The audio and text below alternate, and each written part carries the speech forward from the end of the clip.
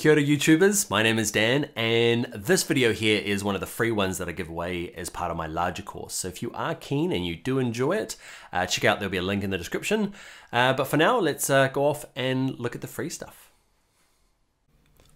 Okay, to go and override a Bootstrap style, first you need to work out which one you want to override. So I'm going to insert a button and then figure out the style name. So I'm going to go insert button. Okay, and remember we looked at earlier that we found a class called btn -danger, and I like it, I want to use it, but I want to change the background color. Okay, I don't want it to be red. So what we're going to do is we're going to use this thing here. Okay, I'm going to select it all and copy it, and I'm going to go to my bootstrap.css, this big mammoth thing. Somewhere in there is the style that makes btn danger big and red with white text. Now, I don't want to go searching for it manually. Let's go to edit and let's go to find and type it in here. Okay, click find next, and there he is there. Hit close. So what I want to do is grab this whole class. Okay, you got to make sure you grab the curly braces. There's this one in the beginning here, one at the end, and hit copy. So I'm going to go to edit, copy. Then I'm going to jump to my CSS, my nice, clean, empty CSS, and we're going to override it here. So I'm going to paste it in using edit paste, and make sure I've got my curly braces. They've come along for the ride, and there's my button danger, and it's got the full stop at the beginning, making that lets it know that it's a class. Okay, and the things that I want to change is pretty much just the background color and maybe the border color as well. I don't want to change the color. You'll notice that the word color always refers to the text color. Can you see it's white? And the background color refers to, obviously, the background color. But if you see color by itself, it means the font color. So actually, I don't want to change it at all. So there's no point overriding it and saying it's the exact same color. So I'm going to delete that one. It's the background color and the border color I want to change. So I want to change this to another color. So what I can do is, if I know the hexadecimal number, I can just type it in here.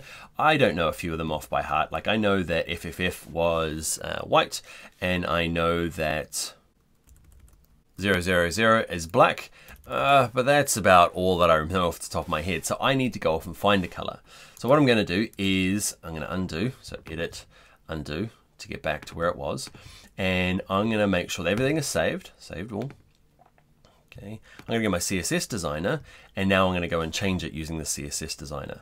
So to do it, I'm going to click off into my design view. I'm going to click on my main.css, and the good thing about it is that there's only one class in here. Okay, they're called selectors. That's the overriding name for things like classes and IDs that go in your CSS, but there he is there. Okay, you might be, just to make sure that you're not stuck in current. Current can get a little bit lost. Current's great when you know what you're doing, but when you don't, go to all and it just lists everything here. So I can click on this, and down the bottom here, I can go and style it. Now there's lots to go and style, potentially. Okay, there he is, there's the background color. Now, just to tidy things up, watch this. If you click show set, instead of showing you all the things that haven't been done, or potentially could be done, click show set, it only shows you the things that have been done. In this case, it's only got the border style and the background color. If I turn it off again, it shows me everything. Okay, but with it on, cuts it down to a nice, easy, manageable list. So, color, and so background color, that's the border color, and let's do the background color. So I'm gonna click on this, and I'm going to use this Hue Slider to change the hue.